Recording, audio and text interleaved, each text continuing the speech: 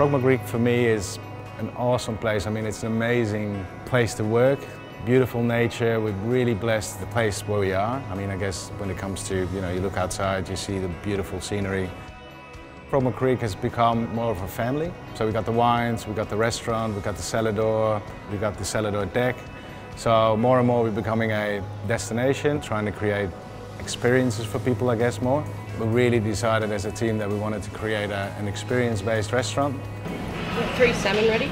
So our food in the kitchen is very conceptual.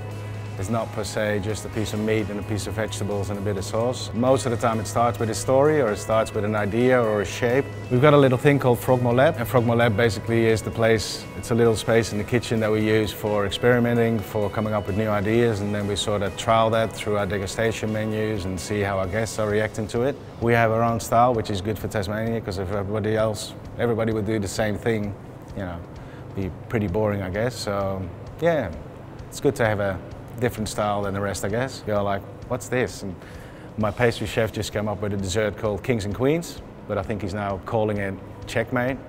So basically we're making a black sambuca panna cotta and a white chocolate panna cotta, and it's made into chess pieces. We believe food should be fun. We like to create cool dishes that are interesting to people.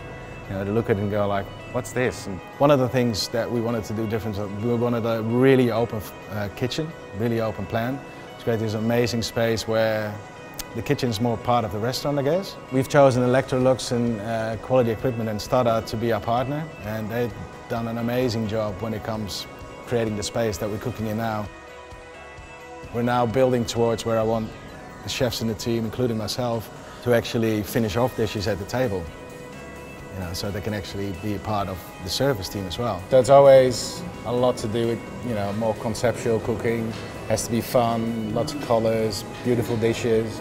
I can't put like a, blob of potato puree and a steak on a plate with sauce. I can't do that. There's so many options still that we have to explore, and we're talking about it, we're brainstorming about it, and it's, I guess the opportunities are endless.